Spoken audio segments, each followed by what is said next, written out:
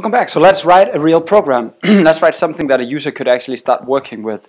I've made a small user story here, and we're going to try and build a very basic calculator inside the console so that a user can first type in a first number, then it'll validate the number. If it fails the validation, like if we put in something that's not a number, it'll jump back to 1. If it's okay, it'll jump down and ask the user for a second number. If that's validated, if that doesn't work, then it'll jump down back to 3, else it'll go to 5 and show a result of adding the two numbers.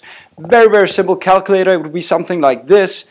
The user is asked, put in the first number, he'll put in 2, he'll say, the user will be asked to put in a second number, he'll put in 5, and then it'll pop up and say, okay, that's 7. Something like this.